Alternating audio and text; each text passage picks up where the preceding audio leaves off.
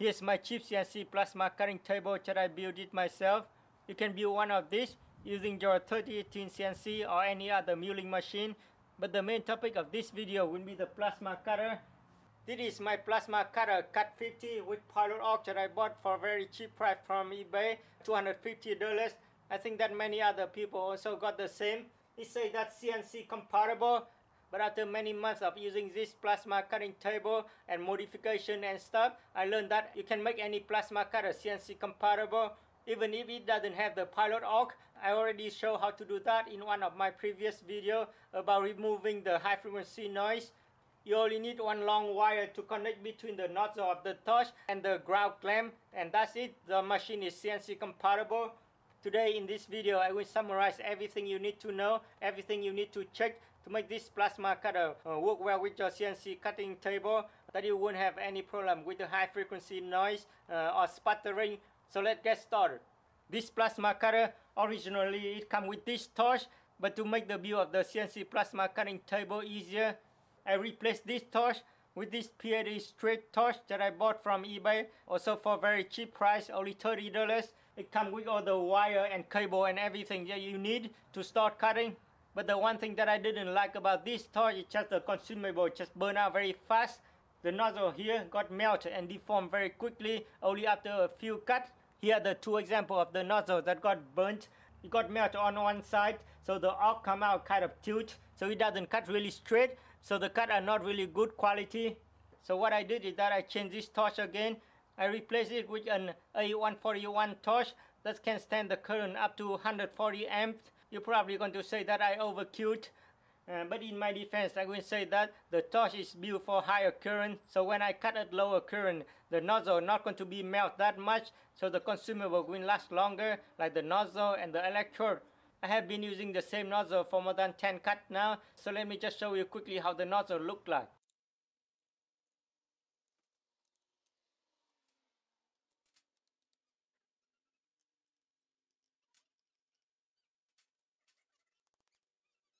If you scratch up all the slack that got stuck on here, you will see that the nozzle look almost as new.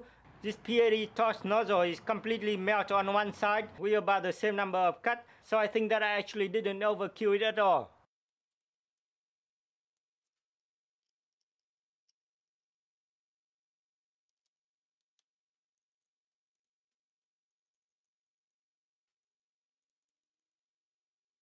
So the first tip for today that you can use bigger torch that will be for higher current.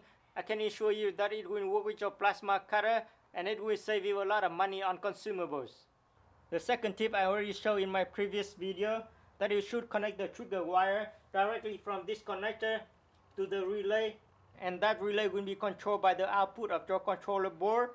That way this trigger wire will be far away from the pilot arc wire that have a high frequency signal, and also another wire that is inside this tube. If you squeeze this tube a bit hard, you will feel that wire. The wire inside here is to conduct the current for the arc, so when the arc is igniting, it might also induce some interference. So the best way is to keep this wire far away from these two wires.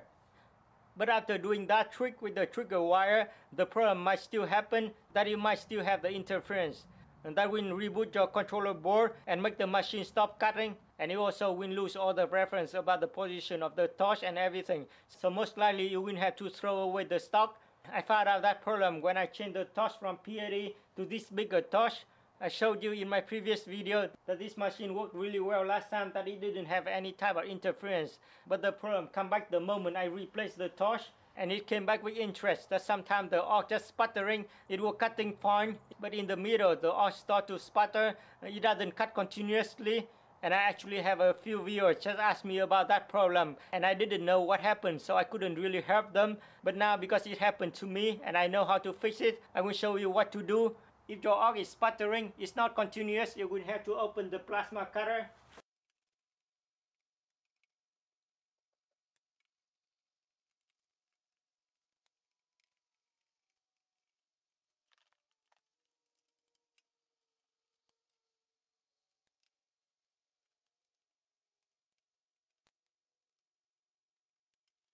Once the machine is opened like this, look for this board and look for something that looks like this. As you can see here on this board, there's these two rods that you can adjust with the two screws here.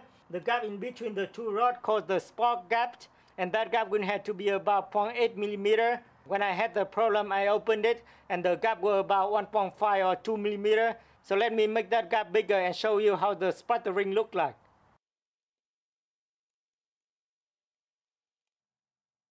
As you can see that the gap is really big now. So let's see if the ox sputter.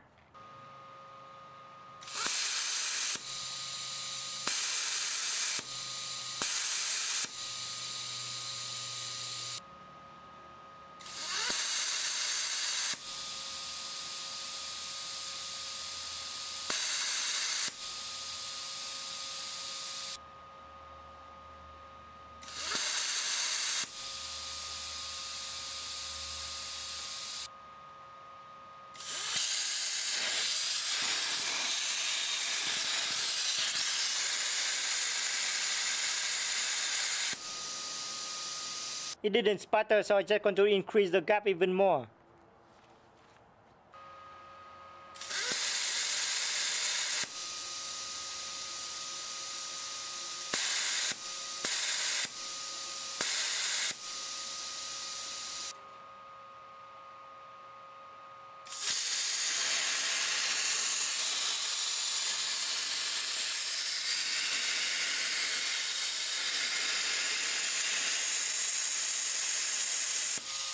I tried to make the gap really large and also very small, but I couldn't replicate the problem.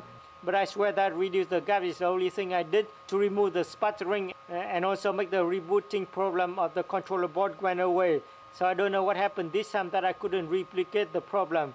It might happen only when I do really long cut with a lot of turning on and off of the torch and also switching the oil between the nozzle and the sheet metal. But if you have that problem, just make sure that you check the spark gap. One last thing about the plasma cutter, they all say that it will work with both 110 volt and 220 volt, but obviously 220 volt will work better. The plasma cutter will have better duty cycle at higher cutting amperage. And again, with the sputtering of the arc, when I first bought this plasma cutter, I used 110 volt and the arc was sputtering all the time. So I changed the power supply to 220 volt. The arc stopped sputtering, everything was cutting continuously. If you do everything I show in this video, your plasma cutter should work very well with your CNC plasma cutting table. I have been using it very intensively to cut all the pieces to build my dust collector. I will show you a few examples.